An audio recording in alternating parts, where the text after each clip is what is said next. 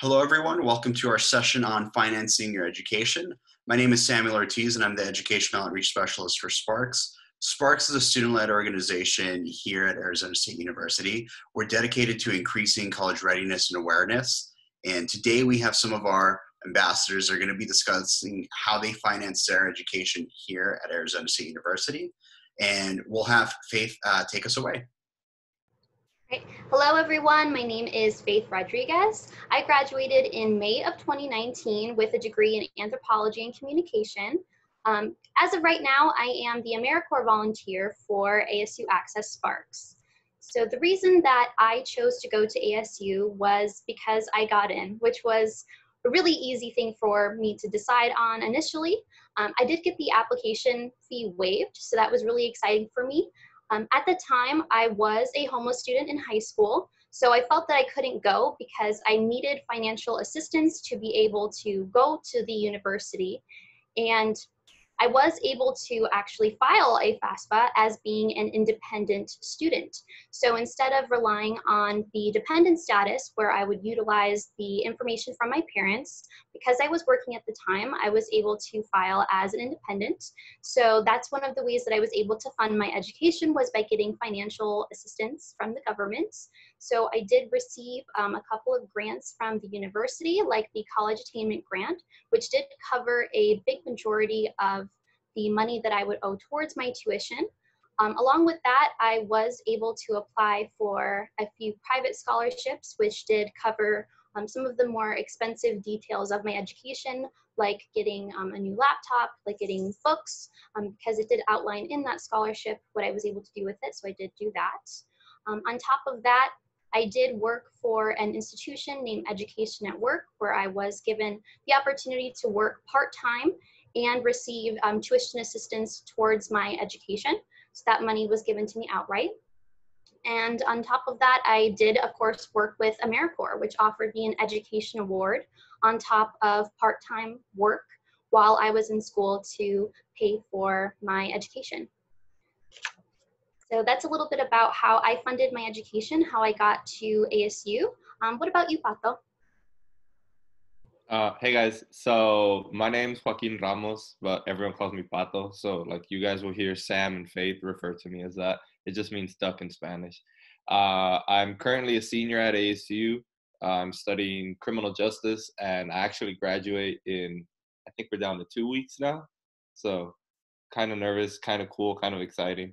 And the way I financed my education was primarily through ASU calls the Barack Obama Scholars Program.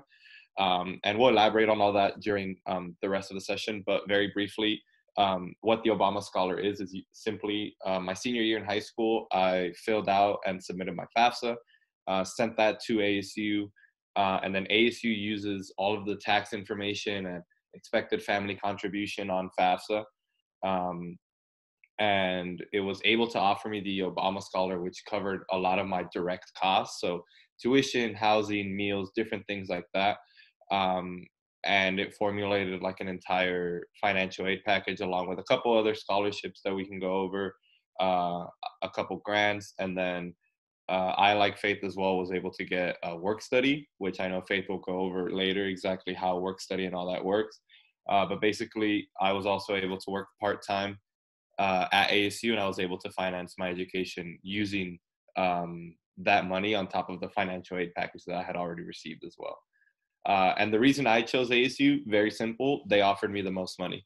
I applied to all 3 in-state universities, and ASU offered me the best financial aid package out of the other 2. So that's why I'm a Sun Level. Perfect. So I know we mentioned a couple of buzzwords, right? When we talk about financing your education, we always hear the word FAFSA, we always hear financial aid, federal work study. So we're going to take these next couple of minutes to go a little bit deeper into what all of that means. And we want to start with FAFSA. So FAFSA, for those out there, stands for the Free Application for Federal Student Aid. Emphasis on the free. You don't have to pay. If you're paying, you're doing something wrong. But we'll have Pato share a little bit more about his experiences with FAFSA, especially for both of you, Faith and Pato, what that first experience of filling out your FAFSA was like? Yeah, so like I said, the FAFSA was probably the most important part of my scholarship that I was able to get in my entire financial aid package. So filling it out my first time senior year in high school was definitely like a nervous moment, a little stressful because it asks a lot of questions, and at first glance, it seems like it takes a lot of time to actually like fill out. It asks, you know, tax information, social security numbers from you and your parents. You have to create a specific, what they call an FSA ID for yourself and your parents. Um, it starts talking about like assets and a bunch of different stuff that, you know, a lot of students like myself might not even know. So like if you're first generation or something like that. Um, so the first time was definitely stressful. It took me, I want to say maybe around an hour, hour and a half. It definitely took me a lot longer than it should have, simply because, you know, the second, third, fourth time around, it took maybe 15, 20 minutes just because everything gets pre-filled out once you do it the first time. So the first time is definitely the hardest, but then it just gets easier after that. Awesome. So, like I was saying, my situation was different. I was homeless my senior year of high school, and that was the whole FAFSA application was actually the reason why I was really debating on whether or not I wanted to go to ASU, because I didn't have my parents' financial information, and it was just terrifying for me. So I did deny ASU quite a few times before they were finally like, wait, that's your biggest issue? No worries, just come in, we'll deal with it. So just to reiterate, I did file as an independent. So that means I used my own financial information in comparison to a dependent, which is similar to like Bato's situation where he used his parents' information. So I did receive assistance with that. And when I tried to do it on my own, once I basically understood what was being expected of me because I was working at the time, it did take me like 2.5, 3 hours. And at that point, I'm just like, okay, I feel like I'm doing something wrong. I'm getting all these weird error messages. So I was able to go to the financial aid office at ASU to get that assistance. And they were very welcoming, very understanding of my situation.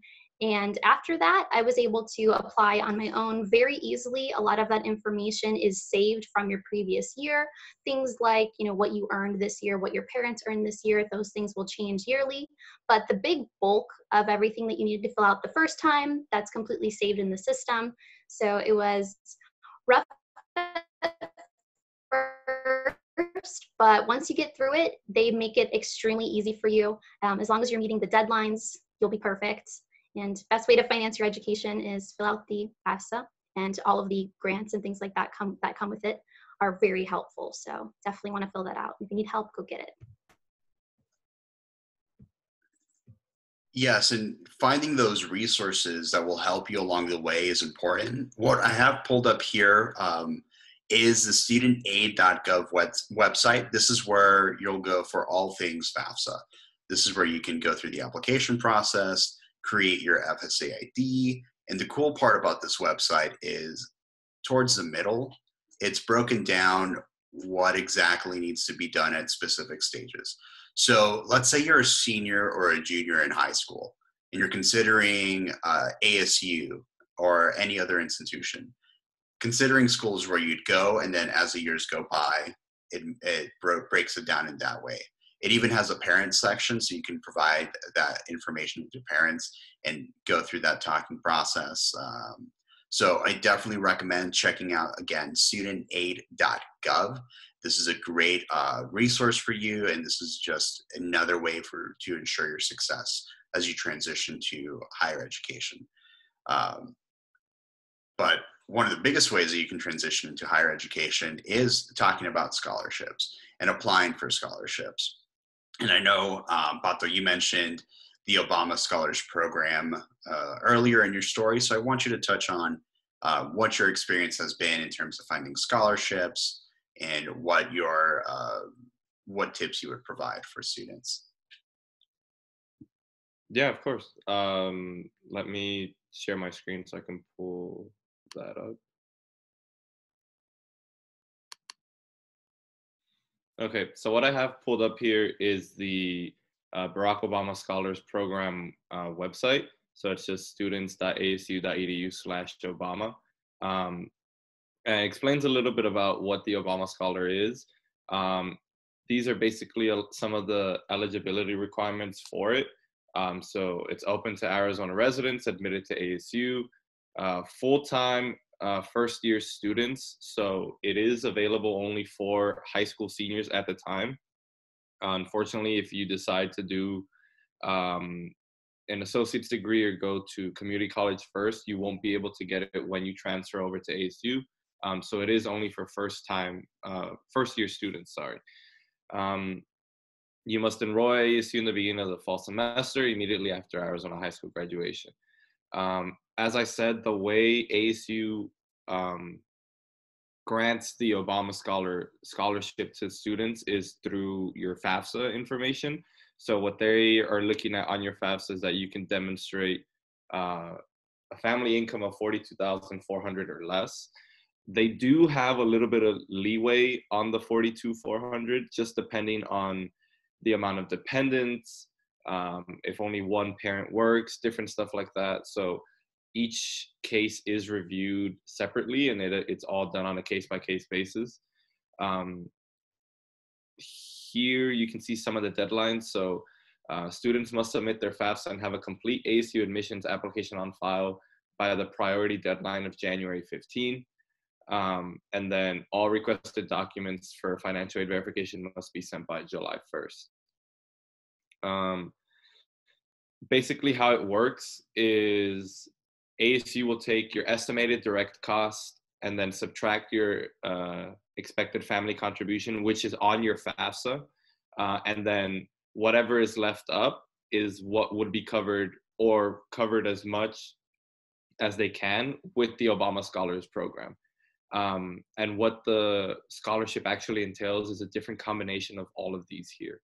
So whether that's Pell Grants, institutional grants, sorry, given by ASU, LEAP grants, work study, as Faith was mentioning earlier, different scholarships, things like that. And a lot of the stuff that it directly covers is tuition, housing, meal plans. You get a stipend for books that you can apply to your MyASU website. And then, funny enough, it covers a semester of study abroad, which I was able to take advantage of, and I spent an entire semester in Madrid. So I'm biased, but I think it's ASU's best scholarship. And it's very easy to attain as well. It's basically filling out the FAFSA and sending it to ASU. That's your application for it. And then on top of the Obama Scholars Program, there's a lot of different scholarships that ASU does offer as well. So this one is the Financial Aid and Scholarship Services website. So again, students.asu.edu/scholarships. And these are just a bunch of different ones that ASU either offers or they recommend students to fill out. Another good one that I had or have was this New American University Scholarship one. And that is basically given to you based on your ACT or SAT scores. And it can range anywhere between $2,000 a year to upwards of $8,000 or $10,000 a year, I believe. But the best part on here is if you see right here where it says scholarship search, and you can just click on it here, and it'll take you to ASU's scholarship portal, where you can literally search thousands of scholarships. The reason you only see 4 here is because these are the deadlines already. So a lot of the new scholarships for the upcoming year either haven't been posted, or because I'm a senior, they won't pop up here because a lot of them are for undergrad students only. But you can search and you can put in a bunch of different filters, your GPA, your ACT score, different things like that. And it'll give you a variety of scholarships, whether according to your finances or according to your major at ASU, you could qualify for, and you simply apply to them. And you can see here how much the award is, whether they're need-based. So need-based means if they look at your finances or not, and then the deadline for each of these scholarships. And then, oh, Yeah. and then Sam will go over the admissions requirements for ASU with you guys. Yes. So the way Pato mentioned, having an admissions application at ASU and also your FAFSA, keep in mind that these are ASU's admission requirements. We have what we call a 4-3-2-1. So we have 4 years of English and math, 3 years of lab sciences, 2 years of social sciences, including 1 year of American history, 2 years of the same second language. So it has to be 2 years of Spanish, 2 years of French, not a mix and match, and then 1 year of fine arts or a career and technical education. And those are what we call the course competency requirements. You also need to meet one of the aptitude requirements listed on the right-hand side of the screen. So you have your top, whether you're top 25% of your high school graduating class, have a 3.0 GPA, have an ACT test score of 22, or an SAT test score of 1120. For those scholarships, like the Barack Obama Scholars, as long as you meet those admission requirements and you meet the $42,400 financial requirement from your parents' income, you're considered for the Obama Scholarship. It's not a guarantee. It also matters with varying factors, but it is an opportunity. And the biggest opportunities that we can have also, I know you both mentioned your experience with federal work study and working on campus. Faith, would you want to share your experience on how you've been able to finance your education beyond scholarships, beyond grants? Great support through those financial supports, but there's more to it, right, Faith? Oh, definitely. And I am going to share my screen just so we can get a look at what is federal work study. We've been talking about it a lot. This is something you can find on the federal student aid website. So that's studentaid.gov. And federal work study is a part-time job. And usually it is going to maintain that part-time position status. It is different if you're a graduate student. So it is going to be paid hourly typically, whereas it would be salary if you were like a graduate student. And you would earn an hourly wage, and then that money would go towards paying your tuition. So that's things like room and board, sometimes books, and of course that main big chunk of tuition. In my journey through college and paying for it, I actually never received the opportunity to do a federal work study. However, that is not the only way that you can pay for your education. So I'm going to switch over and show you my finance tab.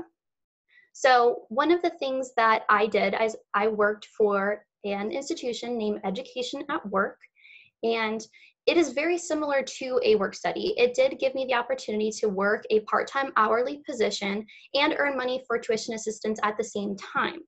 So this is slightly different from federal work study, where usually the money that you're earning is going directly towards your tuition. I was actually able to do both at the same time, so get money for school and have a little bit of money in my pocket. So Education at Work, they would determine your need based on if you filed a FAFSA, and based on your grades. So having good grades did, of course, determine the amount that you were able to earn.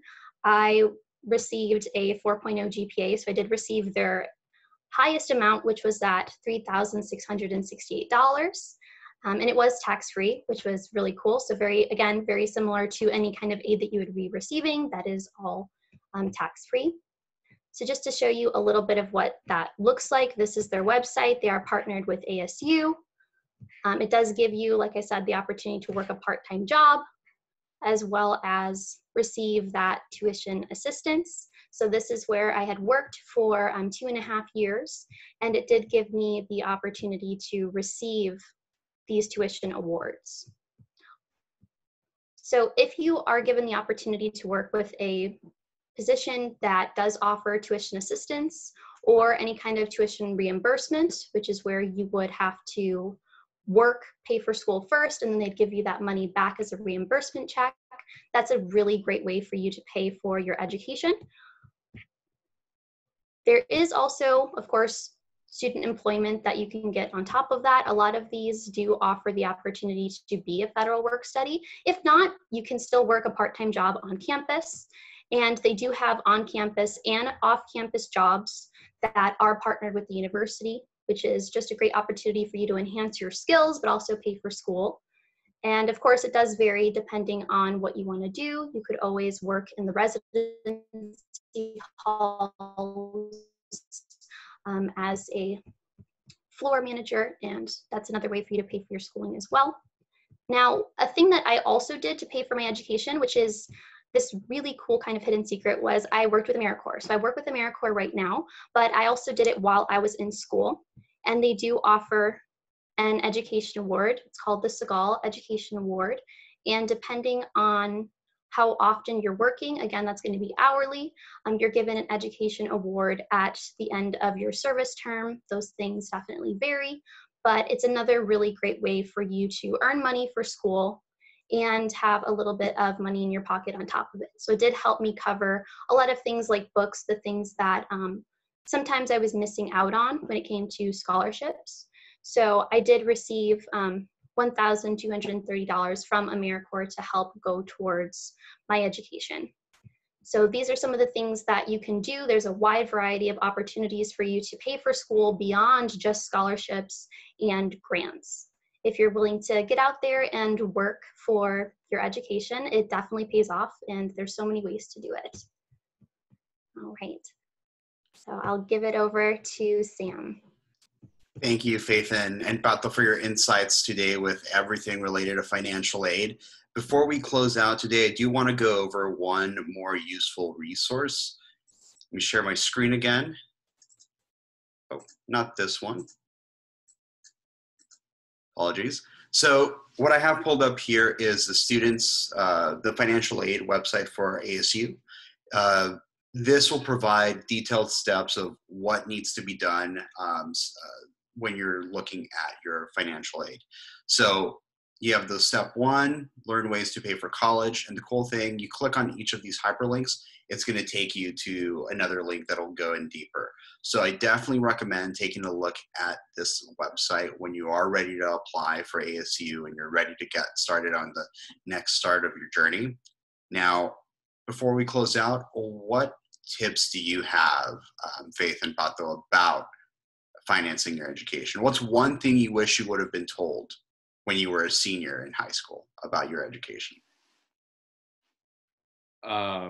I guess I'll go first. The one thing I wish I would have known is that there's literally millions, if not billions of dollars out there for students for their education that people would literally just give them to go to college. I was very selective in my scholarship search, I guess you want to say.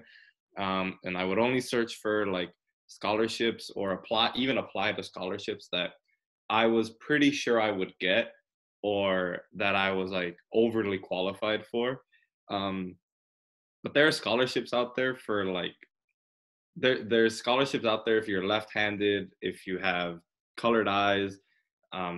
If a student really enjoys Chick-fil-A, they can dress up as a cow and hold and eat more chicken sign on Instagram, and they'll literally qualify for a $1,000 scholarship. And I think that's the funniest thing I've ever learned in my 4 years at ASU. And it's not just that one. There's hundreds and thousands of scholarships just like that one. So literally, all it'll take is, 30 minutes of your time to just go on and apply for one scholarship a day, even if that's what you do your entire senior year. The worst these scholarships are going to do is say no. And you're going to go, okay, thank you. And you're going to turn around and you're going to apply to the next one. Because by the end of your senior year or even halfway through it, you could have accumulated the entire cost for your first, second, third, even your entire college career. So there's money out there and students just need to take advantage of every single penny. Yeah, I totally agree. And one thing I really wish I knew when going into the university setting is that you don't have to be 18 to apply for a scholarship. I did not know that. I did not know that they would hold this money for you until you were admitted into the institution of your choice. I had no idea that that was an option. And on top of that, there is this really amazing website. It's called Raise Me. Let me just share my screen so I can show you all what that looks like. This is Raise Me. This is a way for you to start saving for college right now. And this is how it works. Of course, you're going to select, I'm a student. If there's parents, educators watching, this is a great resource for your students as well. You're just going to select whichever one applies to you. So you're going to sign up, and then you're going to add your achievements. So these are like micro scholarships. So these are small amounts of money that are going to be going towards your education. And you do that by assigning yourself a goal. If you receive an A on a really hard math test, then you put that in, and if you meet that goal, then people can actually match that number for what you need for your institution and give you that money. And then that money is being saved in Raise Me. And again, it's saving up, it's working itself through, you keep adding achievements, you keep meeting them, and you keep getting more and more money. And again, these are like micro scholarships. So you can be doing this and applying for other scholarships at the same time. It is never too early to start. You do not need to be 18. If you have any questions, this is what parents are for, this is what educators are for, to help you out with that. But this is some examples of what these goals would look like. So, hey, I got an A for this, you can get $1,000 for this. I became, president of my club at school. That's another $1,500. And this is not only for ASU. This is for basically any institution that you would like to go to, community college, a university setting. This is the coolest thing I think I've ever learned about. I really wish I would have known this when I was in school. I mean, look at this. She earned $54,000 towards her education. That is absolutely insane. I really wish I knew this. And this is an amazing resource. Again, that is raise.me. Really simple. You sign up, you can get started today. And like it says, you can start earning even if you're in 9th grade. So that's definitely what I wish I would have known going into the university setting. Awesome. And the cool part of Raise Me is that it's also linked within the scholarship website that Joaquin showed a little bit earlier. So thank you again, Faith and Pato, for sharing your insights on what it's like to finance your education.